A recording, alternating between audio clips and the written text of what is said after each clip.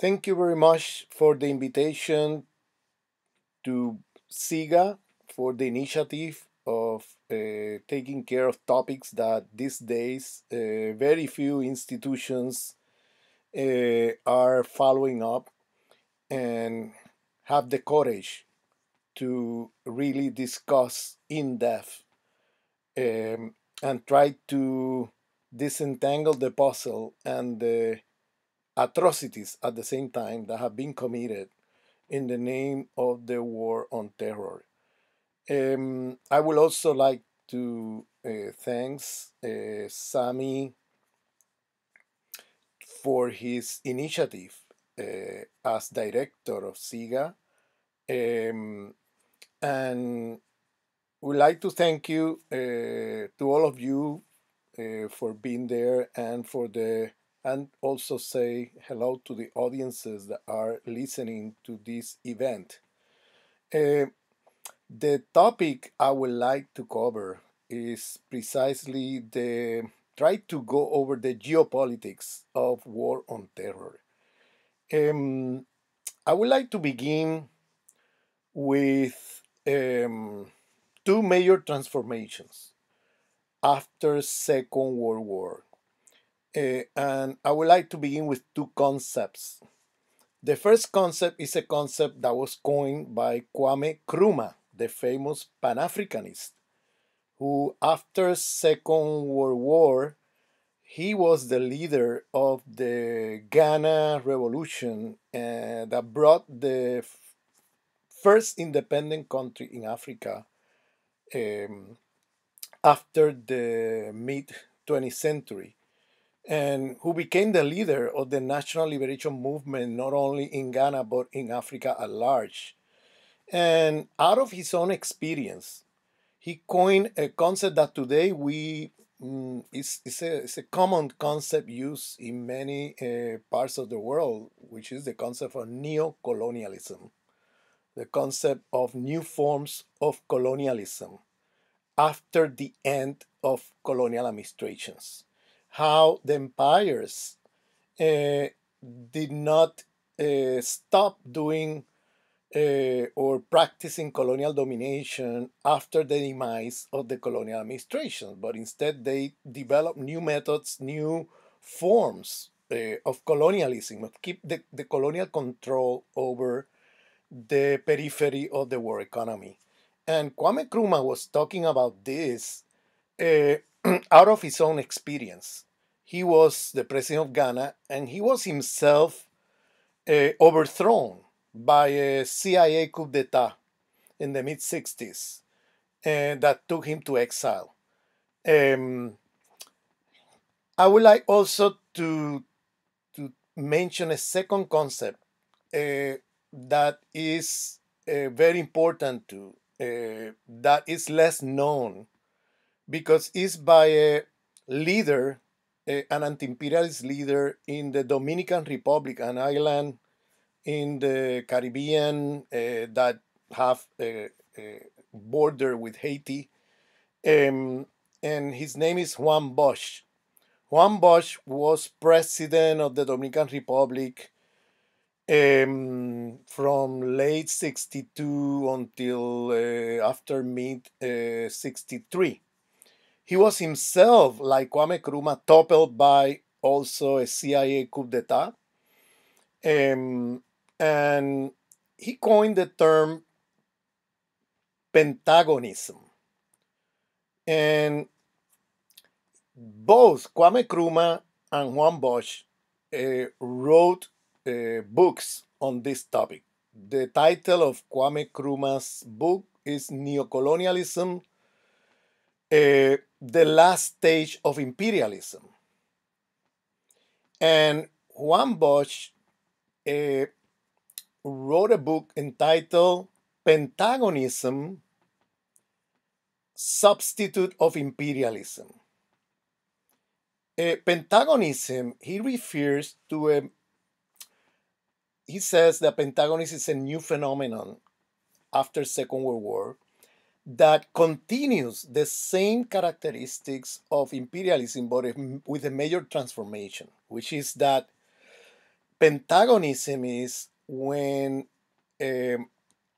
when the military industrial complex of the USA um, fabricate wars of aggression, not so much because they are in the old times of imperialism and colonialism looking for necessarily resources, although they do that in many of their interventions, but because it's a way for the military industrial complex of the USA to capitalize very fast, very rapidly, accumulate a lot of capital accumulation through state resources. That is, the military industrial complex, when there is a war, they get purchases from the US government in the millions, if not billions of dollars. And Juan Bosch analyzed the Vietnam War. This is a book, both of these books were published in the mid 60s. The Kwame Nkrumah book on neocolonialism and the Juan Bosch book on Pentagonism. So, Pentagonism is saying everything Kwame Nkrumah describes as these new forms of colonialism, that economic exploitation, economic domination over the countries that became formally independent, creates a new form of colonialism where now you don't need the colonial administration to keep doing colonial domination. But it's done through new means, new methods. That's why he coined the term neocolonialism. And he lived it himself as president of Ghana. He saw the mechanisms used by the imperialist system to keep dominating Ghana, from economic exploitation all the way to a coup d'etat, to a government they didn't like his own government, and being kicked out of the country.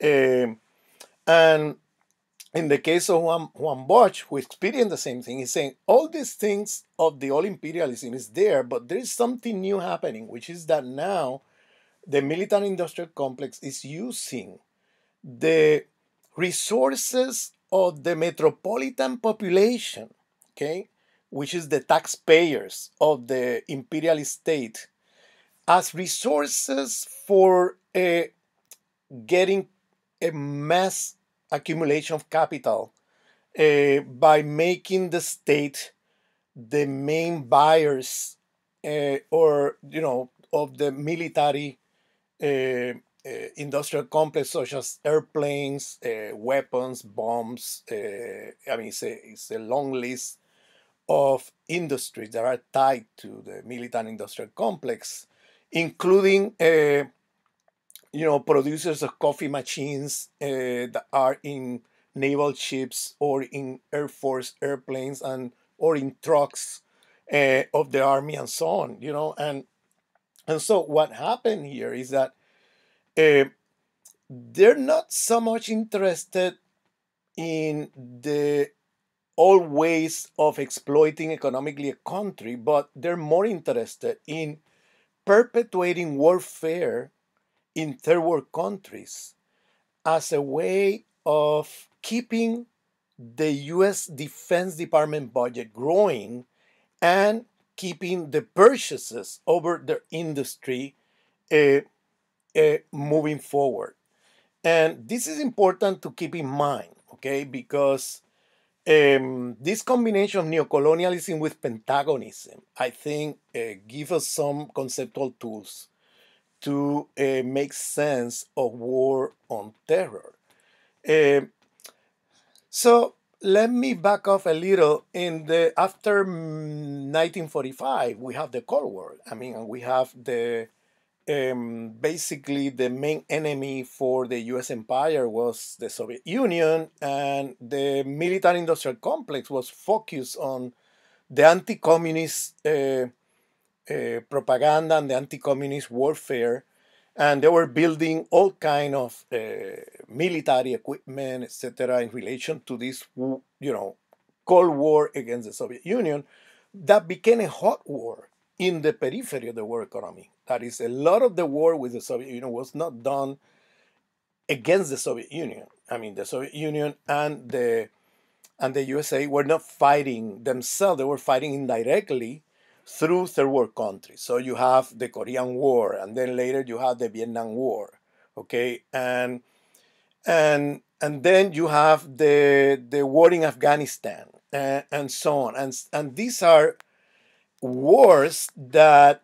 long lasting wars that in many ways the US empire knew they were not necessarily going to win them, but there was this uh, machine of the military industrial complex pushing forward for this kind of wars because that's a way of capitalizing and justifying the transfer of taxpayers' money to their bank accounts through what? Through the U.S. imperial state purchasing weapons in the name of fighting a war somewhere else. Okay, so while the Cold War was going on, you have a huge increase in the military industrial budget. If you remember the last day of General Eisenhower in the White House in January 1961, before Kennedy took over, it was a moment of like the old man, trying to come up with a sincere message to the American public, because this is the after 8 years of General Eisenhower, Cold War, CIA coup d'etat in Guatemala, CIA coup d'etat in Iran, all kind of, the Korean War. I mean, you name it, all the atrocities that happened during the 1950s under the Eisenhower administration. He kind of sincered himself the last day in office, and he said something like, and you can see the message in YouTube if you're interested. He said something like a message to American public saying, beware of the military industrial complex.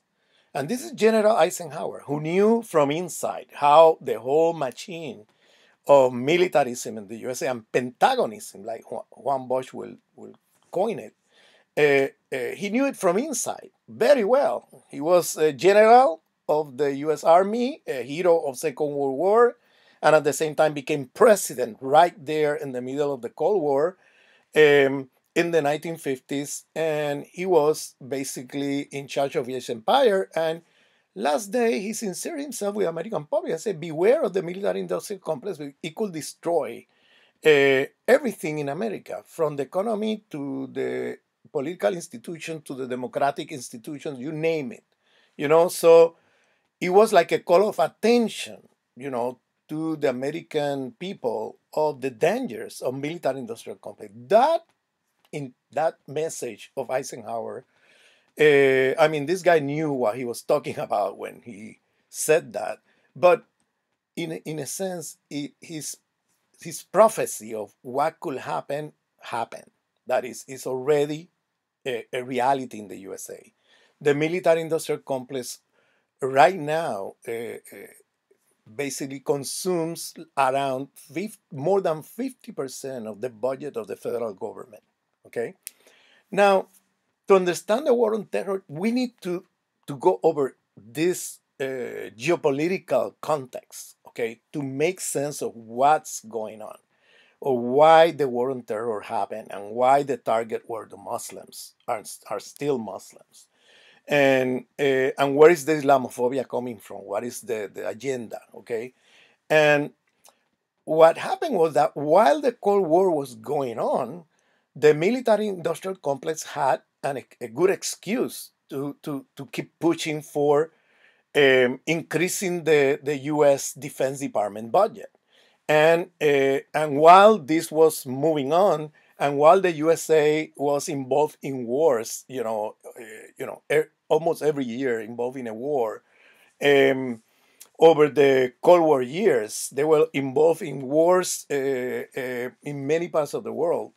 Um, while this was going on, it was very easy to justify to keep the military, the Defense Department budget increasing, and for people not to dare to question the idea or to throw down the idea there in the Congress, in the plenary of the Congress, like, "Oh, why don't we cut the expenses in the military, in the Defense Department, and transfer these resources for other things that are needed by the people, But the lobby of the military industrial complex in Washington is so huge that it's a win-win situation for them. They put money in the electoral candidates in Congress, both Democrats and Republicans. So they never lost. I mean, they're always.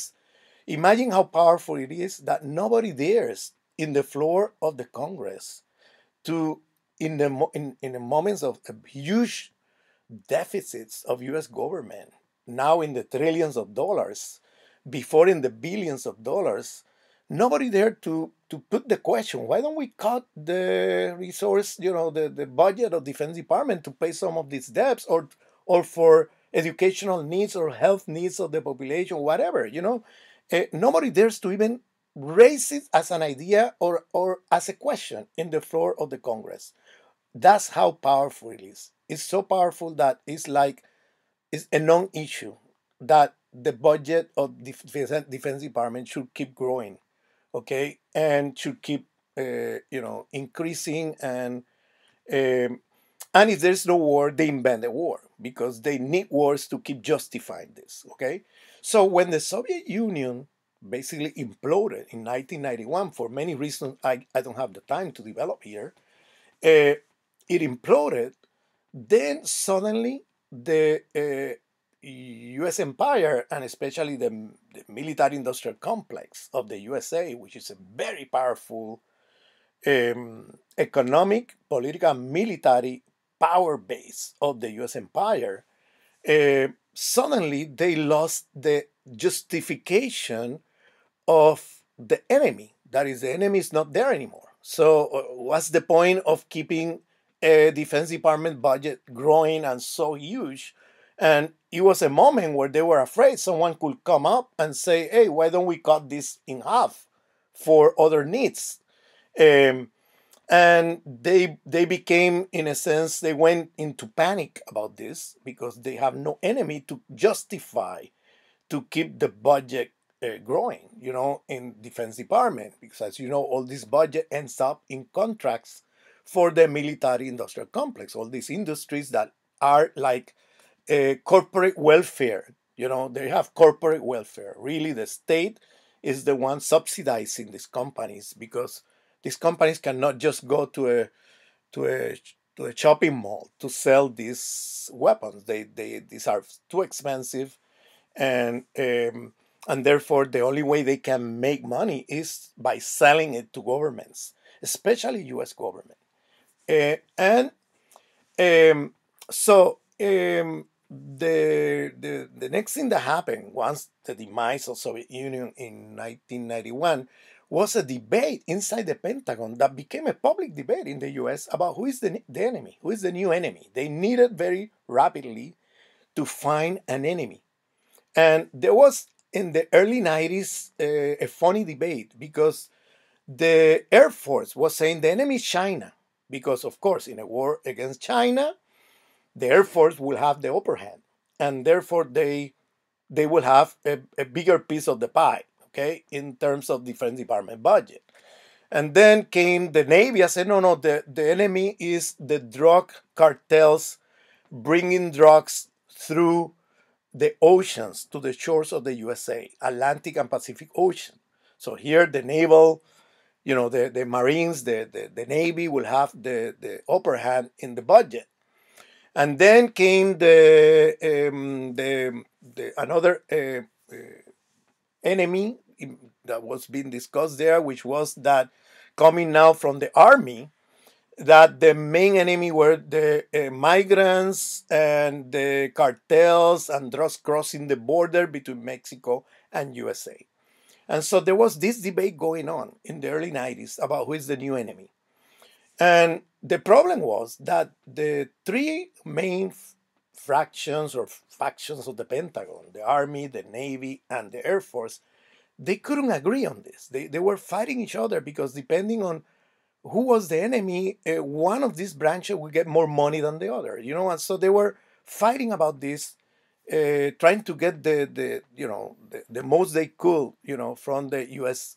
Budget, and then this fight went on for several years until the famous article uh, of a professor from Harvard, who came and said, "Hey, calm down. I have the solution here, and I have a solution where we will have an enemy where everybody here will be happy because everybody will have a role here."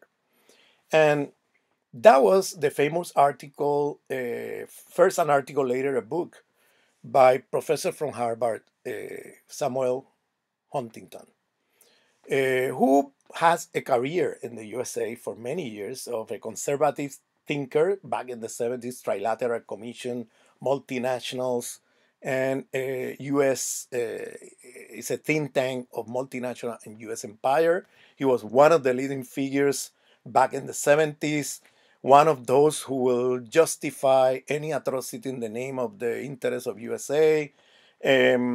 Who will justify keeping authoritarian regimes in the third world and so on. People that that were involved also in the coup d'état in Chile, in many coup d'états around the world, and this guy came up and say, "Hey, the solution is this one: clash of civilization." And what we're now that the Cold War is over and we don't have that enemy, we invent a new enemy, and now the new enemy are the Muslims. Okay. And so he's going to call it a clash of civilizations. This clash of civilization is going to, in a sense, come up with the construction of a new enemy that will justify the increase in the what Juan Bosch describes pentagonism. How for this military industrial complex to capitalize even more. And if you look at the last 30 years, you could see how the military budget of USA, the Defense Department, has multiplied, has escalated, okay? Because then in the name of war on terror, then they in many ways invented this new enemy, and in the name of this they went and invaded many countries, and those destroy these countries. That's what really happened. They destroyed these countries, and what was happening is that they, through these wars, in the name of the war against terror and that kind of thing, then they went to Iraq, or they went to Afghanistan, or they went to, and then Syria later, and then Libya, and then and so on. And you have all this military intervention destroying countries, basically destroying the country. So you could see that there was not even an attempt at controlling in the old fashion of imperialism, in a colonial or neo-colonial way, this country. It was more like a devastation, and to take the main resources and let the rest of the country fall apart. Okay, so they were not even trying to practice the old forms of colonialism, of having a colonial administration, put some order, etc. It's chaos. They're using chaos in these countries, destroying the countries, leaving them into a eternal, perpetual civil war and warfare, um, in order to then capitalize by keep justifying the transfer of resources from taxpayers' money into the military industrial complex. So you have not millions, not billions, you have trillions with a T, trillions of dollars now transfer, okay, to the military industrial complex. And of course, Islamophobia here, if in the Cold War the discourse was anti-communism, was the ideology used to mobilize the public opinion, and to persuade the public opinion and the politician, the people, of the need to increase the military budget of the USA, the Defense Department, and intervene in many countries militarily to, basically keep justifying the increase in the budget. Uh, Now, in this post-Cold War era, the main discourse is going to be not anti-communism but Islamophobia.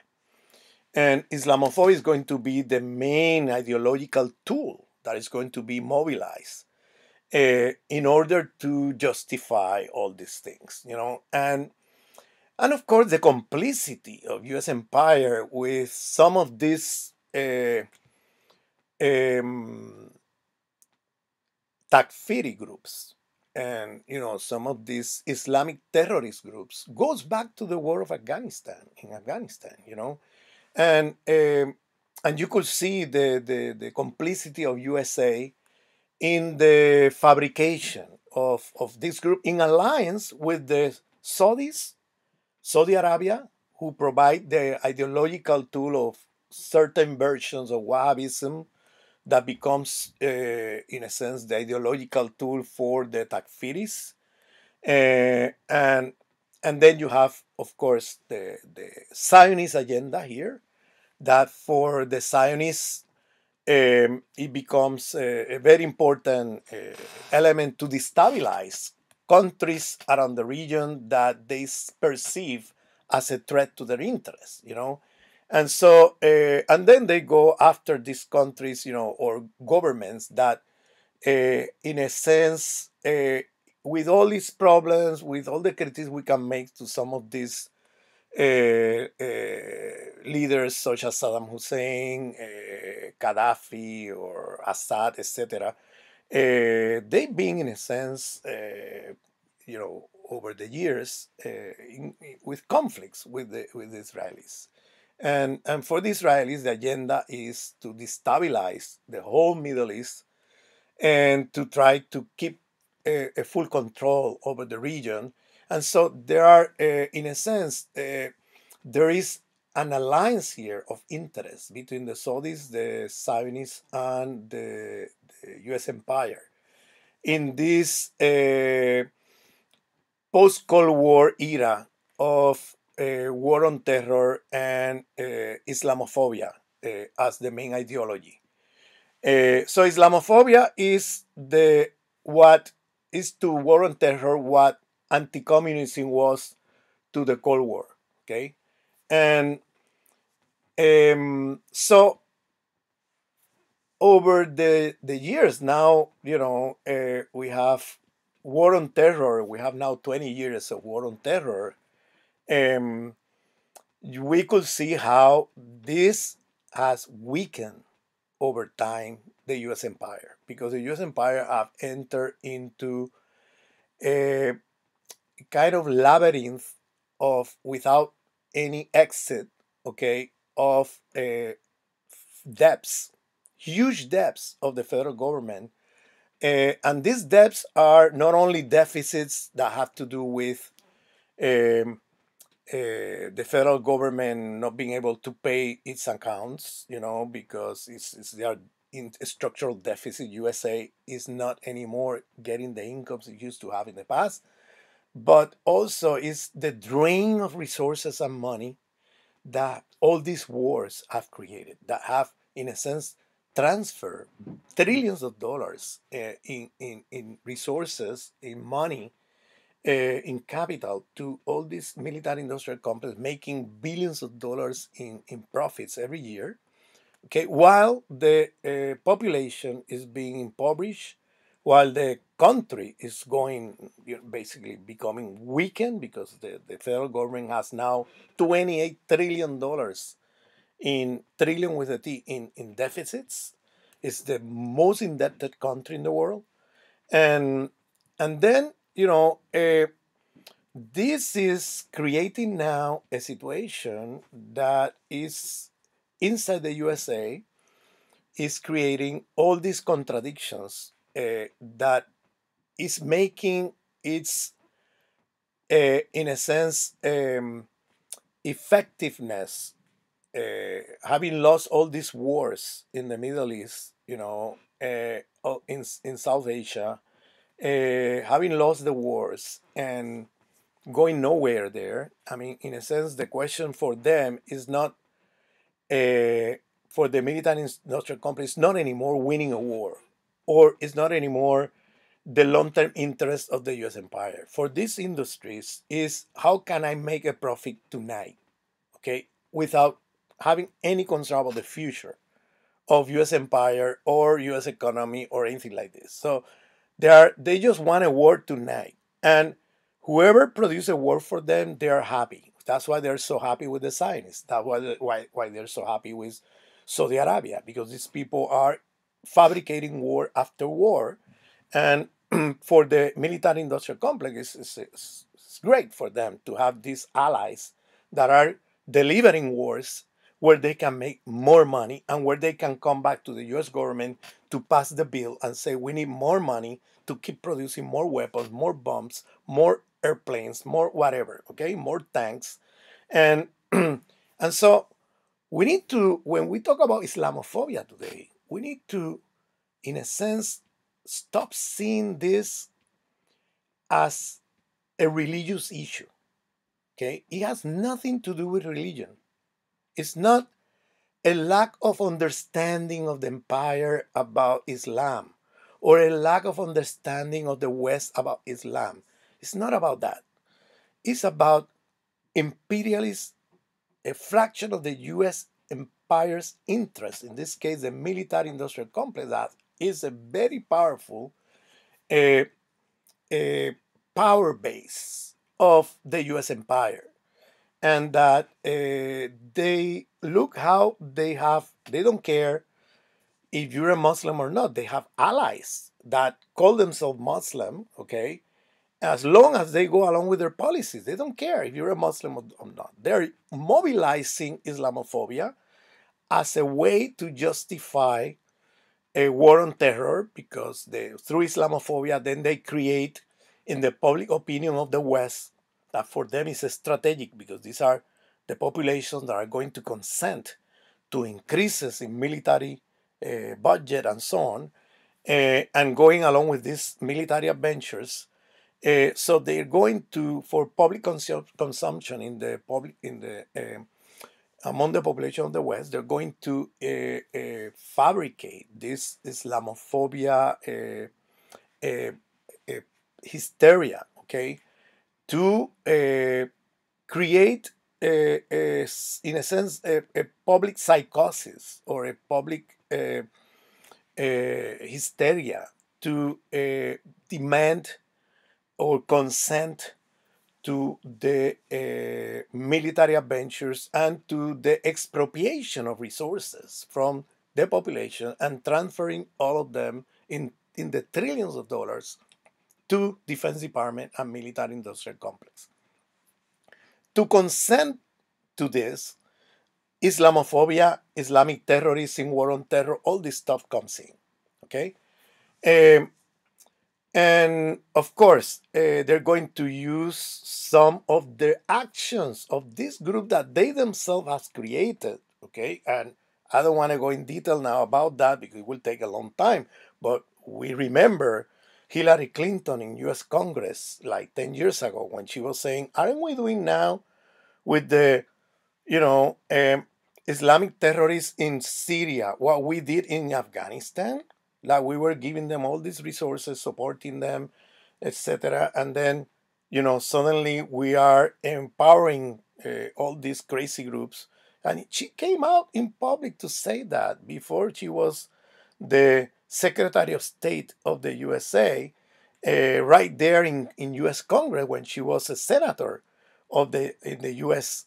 Senate, and she came out to ask this question. There's a video on YouTube where you can see her saying this, which shows you that they're very much aware that all these different so-called terrorist groups that have been fabricated by the West, all these groups have been, in a sense, supported, financed, and armed with military weapons by the U.S. empire.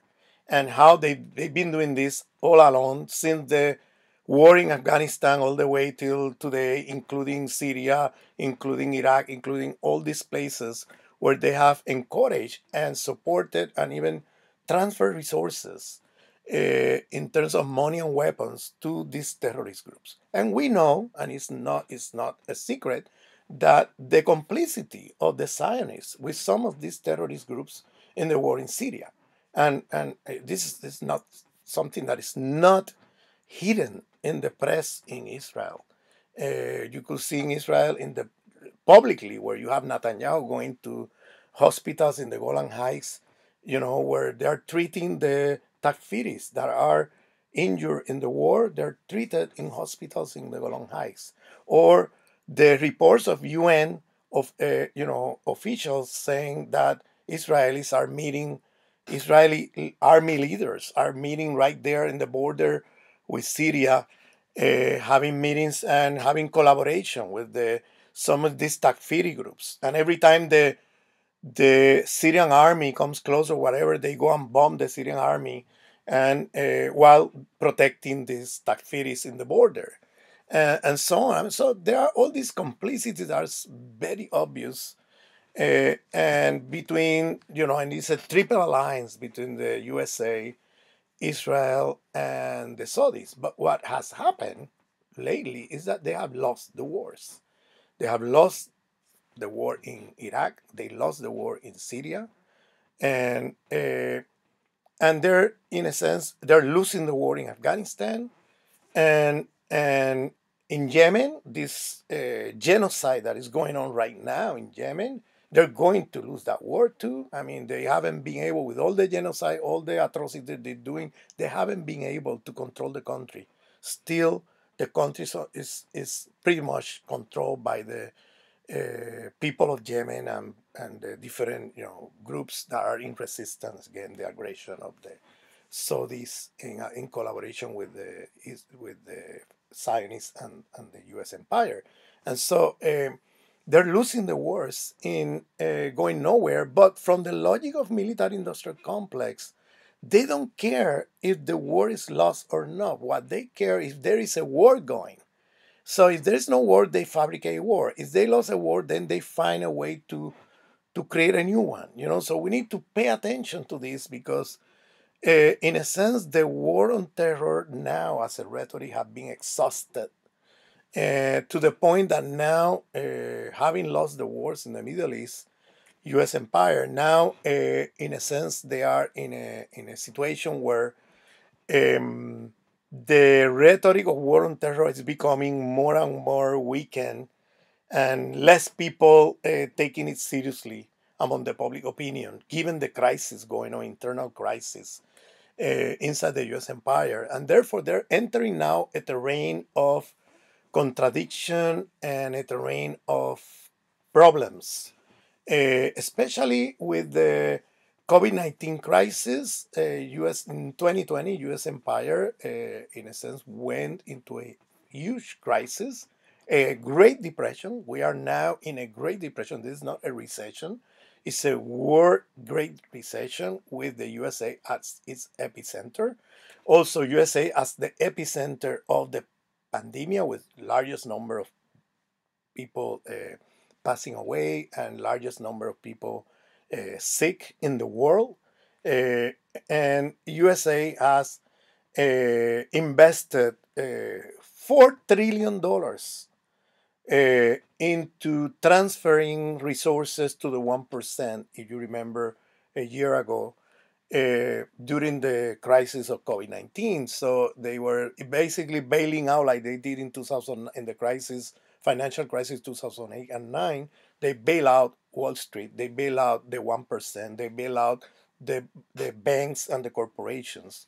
And that's what they did again in the COVID-19 crisis, where they transferred $4 trillion with a T to the 1%. So we're talking about the increase in the deficit of U.S. empire has become huge, and in the middle of this crisis, USA have become now have gone down to become the second economy after China. The rise of China is here now with a force, and China now is the number one economy in the world right now, and USA is in a sense a declining empire, and and therefore the scenario for the next decade is we're talking about a decline of U.S. empire with in a sense the rise or the internal fight that could turn into a civil war between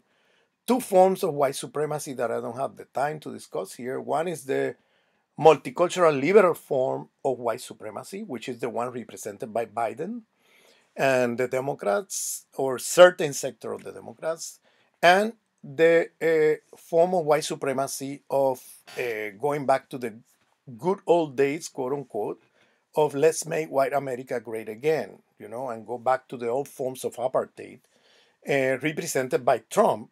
And this division is not a Republican Democratic division. It's really there are people inside the Democratic Party that are, in a sense, on the side of Trump in terms of the vision for the future of going back to the let's make white America great again, and there are people on the side of the Republicans that would like to follow the multicultural liberal model, where you do white supremacy with a black face or a brown face, and but still white supremacy. You cover it up, and what happened with the liberal multicultural is that, in a sense, they create an illusion um, of uh, as if there was no racism in America, as if this is, and they create an illusion in the population where, in a sense, the old form of the Trump type of white supremacy create a lot of conflicts inside the empire.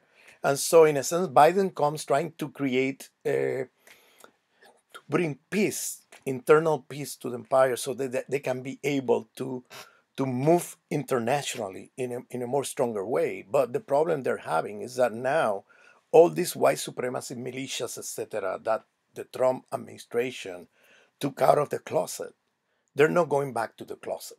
These people are there, they're out, and you saw the uprising in U.S. Congress in January 6th. What happened there? And these people are there, and therefore we're seeing a situation where the decline of U.S. empire could be ugly, and there is a high possibility of a civil war. And in terms of the consequences of all of this for war on terror, is that now there are many people in the USA that are realizing that the main terrorist problem had nothing to do with Muslim or anything like that. It has to do with the white supremacist militias in the USA.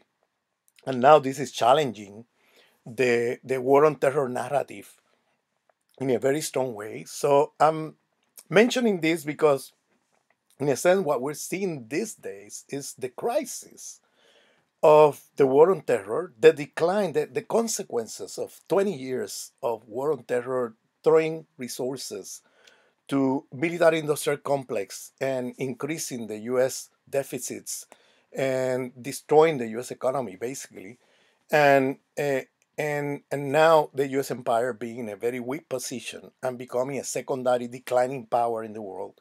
And now what you have in the next years is the struggle inside empire in terms of the different solutions to the decline, how to deal with this decline, how can you, in a sense, cope with this. And that's where there is a danger of a civil war in the USA, big time.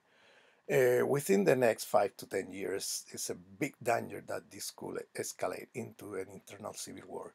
And that will be in many ways, the end of US empire. A big civil war inside USA is like the end of US empire. But I will stop here and open for discussion. Thank you very much.